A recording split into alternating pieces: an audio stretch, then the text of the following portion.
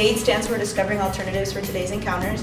And what we do in Project D.A.T.E is that we go around our community as well as our campus and we raise awareness about rape and sexual assault. What we do is we just promote our program through our events, and we have guest speakers come in, talk about their topics on rape and sexual assault. College-age students are just learning of their independence. They're not as experienced as more older adults, so when they come into a community where now their parents aren't as big as they used to be, like telling them what to do or anything, they kind of go crazy and let loose, and they don't realize the dangers that there are. So informing them of the dangers that there are can help them protect themselves a little better. Showing the courage of telling the story and realizing that it didn't just happen to them, but it's happening all the time, will definitely help people get it out. I think that's the biggest thing. Feeling empowered and changing, making a change.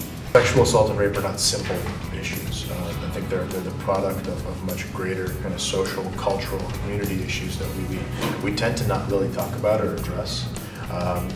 They're really at the core of sexual assault, among other things, are gender issues, and that's one of the many things that we're hoping to address.